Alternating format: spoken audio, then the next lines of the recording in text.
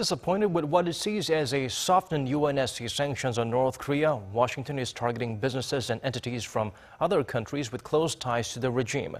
The strategy worked in dragging Pyongyang back to talks in the mid-2000s, so why not? Kim Hyo-sun has the full story. The United States is seeking to impose direct sanctions on a dozen Chinese banks that do business with North Korea in a bid to tighten the screw on Pyongyang.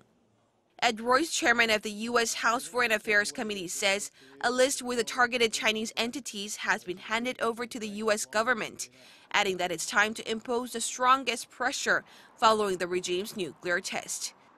The list is set to name 12 banks, including the country's largest financial institution, Industrial and Commercial Bank of China, Agricultural Bank of China, and China Merchants Bank.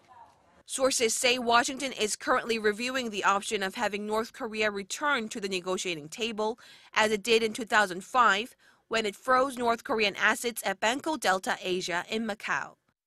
In the face of increasing calls for a so-called secondary boycott or sanctions directly targeting Beijing, especially as the latest UN Security Council resolution failed to include an oil embargo on the North, China has toughened its rhetoric against the regime. While Beijing has stated it strongly opposes North Korea's repeated provocations, the Chinese ambassador to the UN said that Beijing condemns North Korea. Noting the shift in stance, pundits say the remarks reflect Beijing's changing opinion of the North's nuclear threat. Meanwhile, North Korea responded to the fresh UN sanctions on Thursday with its Asia-Pacific Peace Committee, an organization linked to the ruling Workers' Party of Korea, describing them as useless. Insisting the North Korean people are not afraid of sanctions, the committee stressed it only resorts to its nuclear program for self-defense.